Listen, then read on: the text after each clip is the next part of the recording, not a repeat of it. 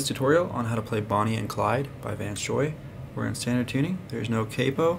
We have an A minor chord, a C chord, an F open chord, and a G chord. If you know how to play those chords, feel free to skip ahead. For now, I'll be showing you how to play them.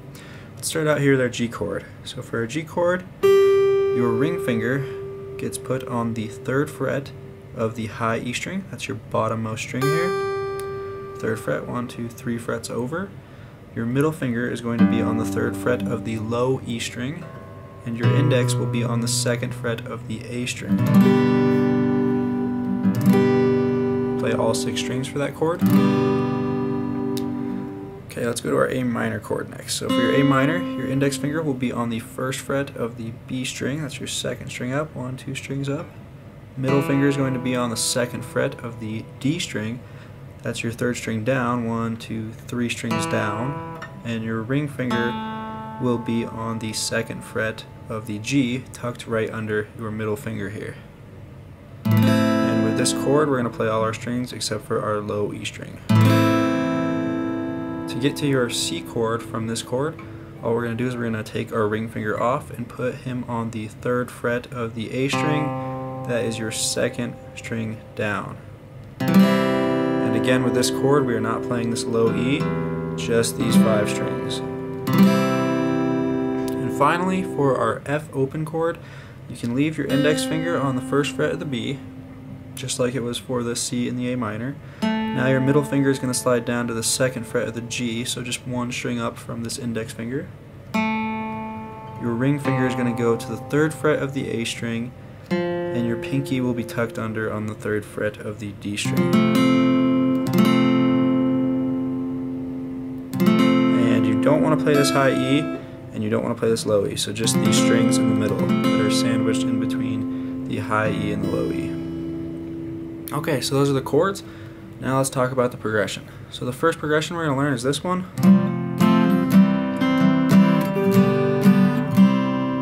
Okay, so we're going to start on our F open chord. We're going to leave our middle finger off, and we're going to hammer on to that 2nd fret of the G. So you're going to do your hammer on, strum again, go to your C chord, strum once, now go to your G chord, strum twice, back to your C chord. F chord, C, G, G, C.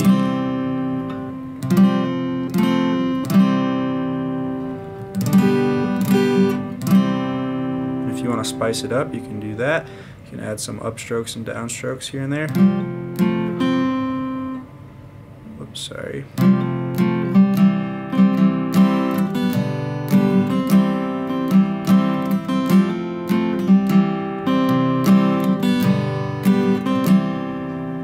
But if you're not advanced enough to do that, that's okay. Just go ahead and do your F chord to your C, G, C, and just do your basic downstrokes for the strumming.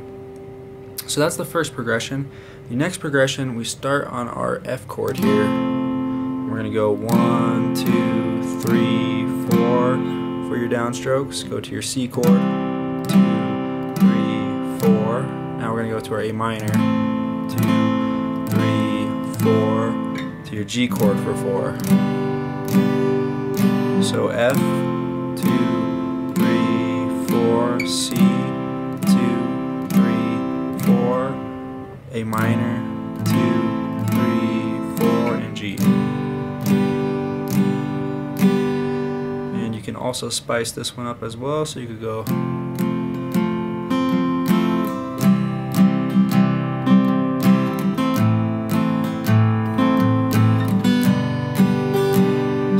going down, down, up, down, up, down, down, down, down, down, up, down, up, down, down, down, to your A minor, down, down, up, down, up, down, down, down, G. And then it jumps right back into the verse progression here, which is this.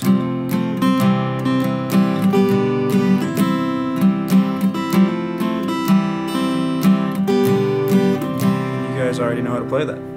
So that is going to be it for this tutorial. If you have questions, please feel free to comment below. If you enjoy this content, I'd really appreciate if you'd subscribe to my channel, and also check out my songwriting playlist. I would really appreciate some feedback. Thank you for watching.